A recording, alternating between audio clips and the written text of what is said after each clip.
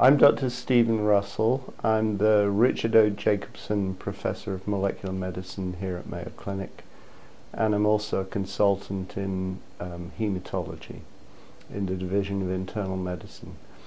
And the paper that I'm going to discuss with you today is entitled Oncolytic Measles Virotherapy and Opposition to Measles Vaccination. And this paper will shortly be published in Mayo Clinic Proceedings. So this is a very important topic, and what prompted us to write this paper, which is it's more of a position statement and overview of the field of measles vaccination than actually a paper describing new data. But what prompted us to put the paper together was that I had an email from a very frustrated teacher earlier this year, which read as follows: "I'm a teacher, and your supportive opinion would go a lot further than all the numbers I can throw at parents. They see your work and make some judgment about measles being protective against cancer, therefore do not vaccinate their kids. Please answer, do you advise families immunize their children on schedule?" Now this was quite an alarming email at the time, because I had no idea that our work on the use of measles as an anti-cancer agent was going to form part of a new argument in opposition to measles vaccination. So I'll just step back and say a little about measles vaccination and the use of measles as an anti-cancer agent. So measles is still a very, very important disease globally. It was responsible for the deaths of over 100,000 children in the year 2017. And the reason it's such an important killer is because it suppresses the immune system. During the course of a measles infection, the immune system is really significantly impaired, and as a consequence there are opportunistic infections, and those are the major cause of mortality due to measles, as well as a lot of morbidity. So clearly it's a disease that needs to be eradicated. The question is, why, when we have an effective vaccine available, are so many people still vulnerable to measles infection? And the reason is that the global reach of the vaccine is limited. It's very difficult to deliver it in war zones, but in addition to that, there are people who don't want the vaccine. And this is a big problem.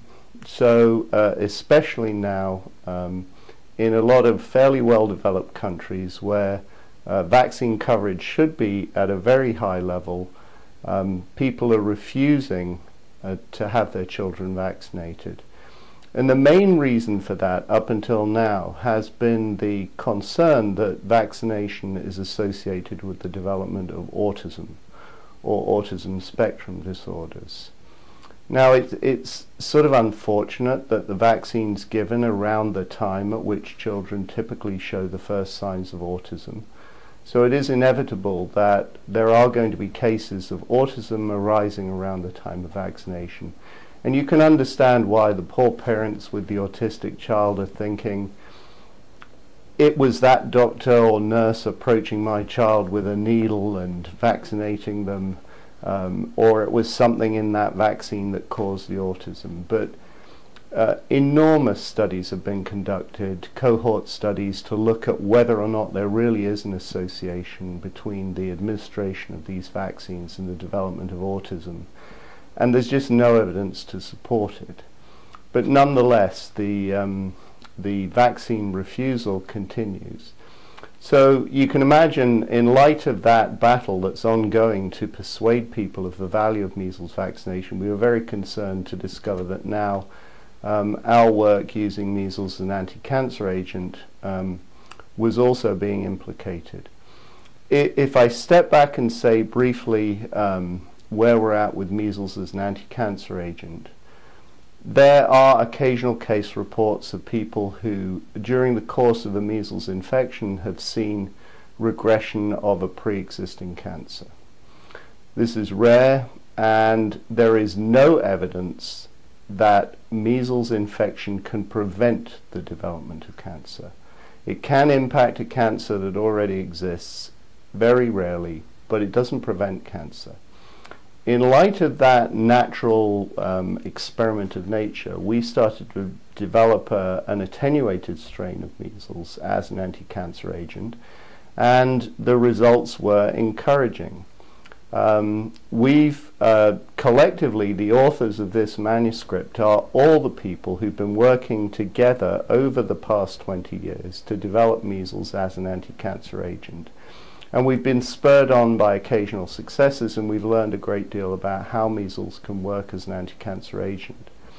And what we know quite definitively now is that the best responding patient that we ever had, who was reported in a previous manuscript at Mayo Clinic Proceedings, and who is still alive to this day in complete remission 6 years out from her measles virotherapy, had been vaccinated against measles as a child, and subsequently was revaccinated against measles after her first stem cell transplant. And the circumstances that led to her having such a good response to the measles vaccine were, number one, that she had very strong anti-measles T-cell activity. Number two, that she had, because of her disease, no anti-measles antibodies. So the virus was able to access via the bloodstream her tumors, and then the anti-measles T cells were able to come in and help destroy the tumor. That's at least the current model that we're working on as to why this patient responded so well. And in light of that, what we're doing is we're developing new approaches using cellular carriers to deliver the virus to the target site and evade antibody, or developing new configurations of the virus that are not recognized by the antibodies that exist in vaccinated individuals. So really we do see that anti-measles T-cell immunity as being an important part of what gives you a good response to measles therapy, if you're one of those lucky ones who does respond. And that's the main thrust of our current development effort. So to come back to the original question that prompted this position statement, it's an absolutely emphatic yes. Children should all be vaccinated on schedule with the MMR vaccine. There's no evidence for an association with autism, and there's no evidence whatsoever that there's going to be a better response to measles virus therapy down the road should a patient get cancer. So, in conclusion, strange though it may seem, we actually want people who are treated with measles virus for cancer therapy to be immune to measles. So we want them to be previously vaccinated. And we're attempting to exploit that pre-existing immunity to increase the anti-tumor activity of the viruses that we're currently developing and advancing clinically. Thank you.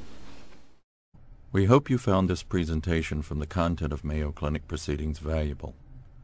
Our journal's mission is to promote the best interests of patients by advancing the knowledge and professionalism of the physician community. If you are interested in more information about us, our homepage is www.mayoclinicproceedings.org. There you will find access information for our social media content, such as additional videos on our YouTube channel or journal updates on Facebook. You can also follow us on Twitter. More information about healthcare at Mayo Clinic is available at www.mayoclinic.org. This video content is copyrighted by Mayo Foundation for Medical Education and Research.